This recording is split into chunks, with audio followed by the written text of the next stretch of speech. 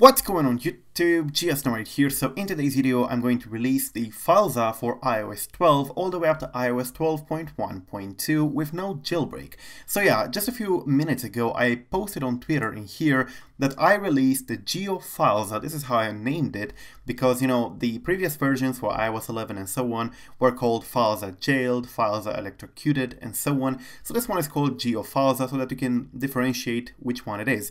And this one works on iOS 12.0 all the way up to iOS 12.1.2. I made this so that you can browse your file system and, you know, do some light modifications to the files and so on, but you should keep in mind that this doesn't have a remount. So you will be able to write to var, which is a lot of folders, and you can edit your game saves and stuff like that. It does allow you to do that, and temp.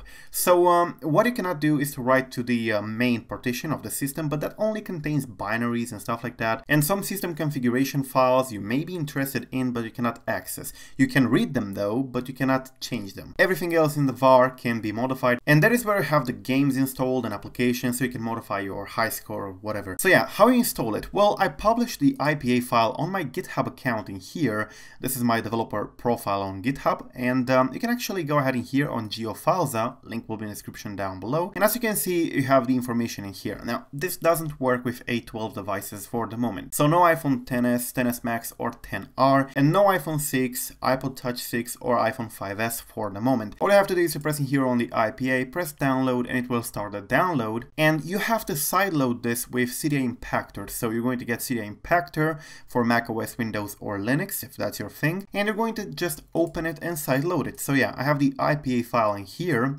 and as I said, you don't need a jailbreak. This one contains the exploit and contains the functions to escape the sandbox and stuff like that. I baked everything into one file, so you don't need a jailbreak. So yeah, you can use it before a jailbreak releases. Oh yeah, you also don't need the Osiris Jailbreak for this. You don't need to install it, it's just a separate thing. So yeah, we're going to open Cydia Impactor, and I'm going to drag it and drop it in here, and of course sign in with the Apple account. I'm gonna be right back. Alright, so I'm here on the phone, and as you can see it has been installed, GeoFilza in here, but if I press on it, it's going to tell me untrusted developer. So you're going to have to go to settings, to general, and then you're going to scroll here to device management and press your email address, press trust, and you will be good to go. So when you open it now, it's going to show you a white screen for a few seconds and then it's going to load.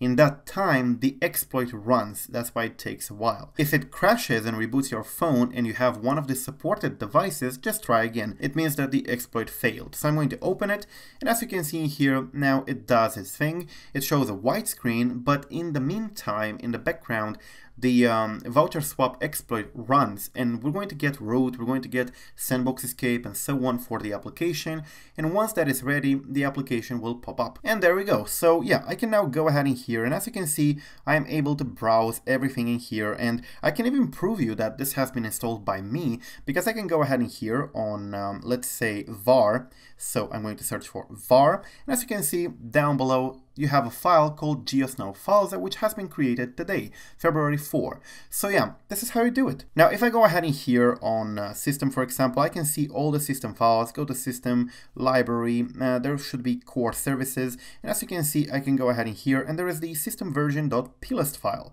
So I'm going to open it, and as you can see, if I open the dictionary, it contains the version iOS 12.1.2. As you can see, that's what I'm running. So yeah, that's how you do it, and it works pretty fine. So thank you for watching. Do not forget to subscribe to stay updated. If you appreciate my work, which has been a lot of work to make this, do not forget to subscribe to stay updated, give this video a like, and you can thank me in the comment section. Thanks for watching. I'm GeoSnow. Peace out.